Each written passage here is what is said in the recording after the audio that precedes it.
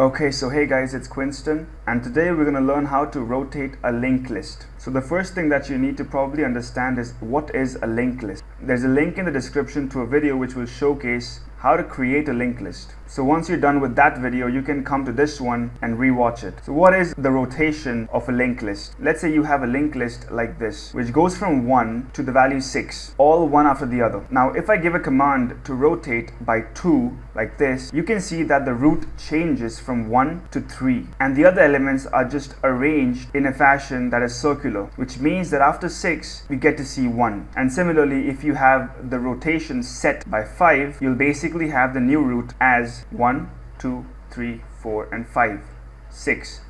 And the next element will be 1, 2, 3, 4, and 5, and that will be it. So how do you achieve this? So the first thing is you need to convert the linked list into a circular linked list, which means that you need to connect 6 with 1. Now once you achieve that, you'll basically change the root, the amount of times you need to rotate the linked list. Once you reach the root, let's say the new root is 3 and you have a circular linked list still, you'll basically count the length of the circular linked list corresponding to your original list and break it off just before you reach the root. By that, you'll basically get your arrangement which is needed. So let's look at the code. So if you have worked with the linked list before, you would know what this code is, and you probably know what this code is.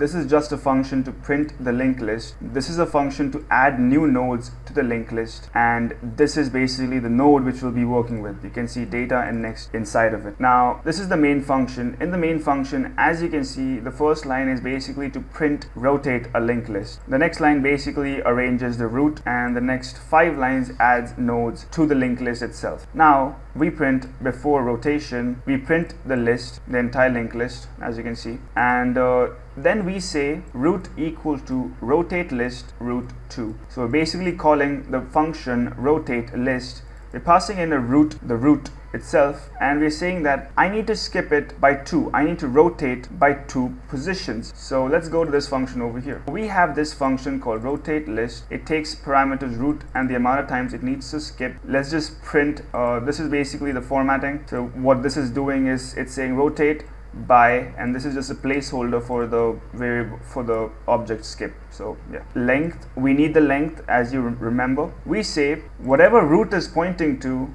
let node point to the same object. So the first step was to connect the ends, and that's what we are doing here. While node dot next is not none. So while the next element is not none, which means that it's not null, increment the length, because that's what we're doing. We're counting the length. Node equal to node dot next, which means that whatever node dot next is pointing to, give that value to node, which basically means move upward throughout the linked list. Go forward, go forward, go forward. When you get out of this loop, you basically are pointing to the last element. This will be the last element. So you say, let the last element point to the root. And that's what we're doing in this function. The next step is to move the root itself. So for x in range of 0 to skip, basically a for loop going from 0 to skip -1, root equal to root dot next. So move, move, move. Whatever root dot next is pointing to, give that value to the roots itself. So the root basically moves ahead in the entire linked list. Okay, when you reach wherever you are, you basically say that the new root is the root itself, and for the decoy, again